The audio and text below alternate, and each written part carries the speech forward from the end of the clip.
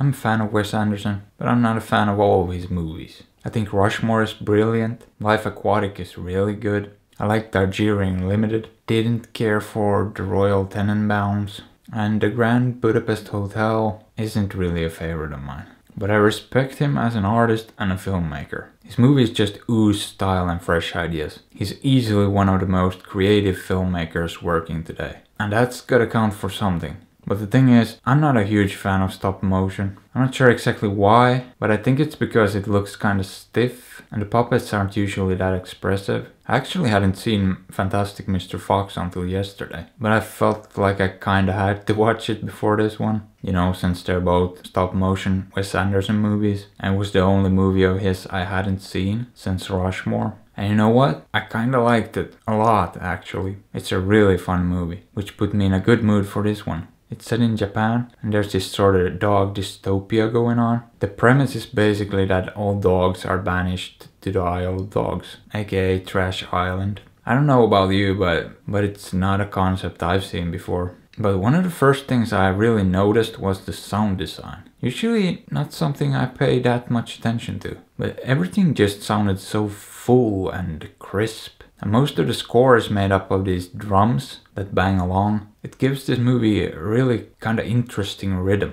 And the production design overall is immaculate. The level of detail in the sets is just incredible. And framing is impeccable. This thing just looks gorgeous. But that's pretty much all expected from a Wes Anderson movie at this point. This guy really toes the line of style over substance, without really ever stepping over it, because there's always substance to his movies, always. But the style can be a bit much sometimes. Anyway, the story itself is kind of difficult to talk about without giving anything away, because it's pretty straightforward. I mean, there's layers to it, because it's a Wes Anderson movie, but at its core it's not really that complex. It's a kind of difficult movie to summarize, because there's a lot of different things going on, but I guess it boils down to a boy looking for his missing dog. That's the real core of the story. But as I said, there's layers to it, and the writing is great. I mean, so many brilliant little lines, the usual Wes Anderson stuff.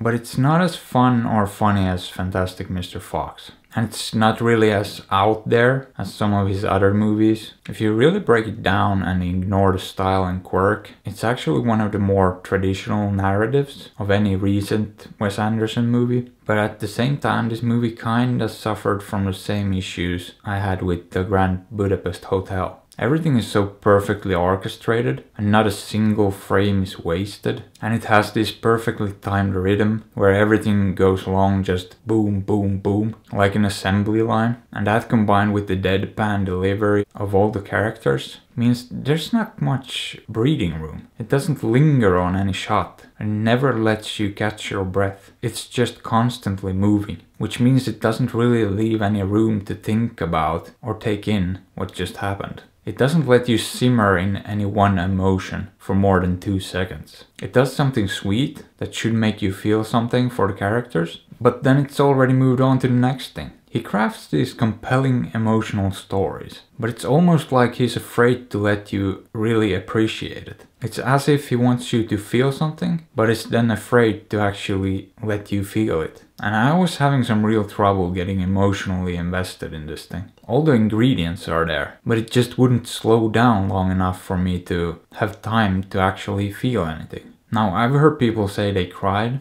and I can see why. Because I cry at movies, and all the ingredients are there. But I need a bit more breathing room to get to that place. You gotta let me take it all in. You gotta slow down a little. But this movie doesn't. Not even in the end. It's just boom, boom, boom, roll credits. And it's a bit of a shame, because it's a really well-crafted movie. And had I been able to get more emotionally involved, it would have easily been one of the very best movies of the year. But unfortunately, it ended up being just a good movie. And I do appreciate the care and the thought that went into making it. It's really well made. Would I recommend it? Absolutely. Go watch it. Or don't. But I really think you should. However, I'm still not your dad.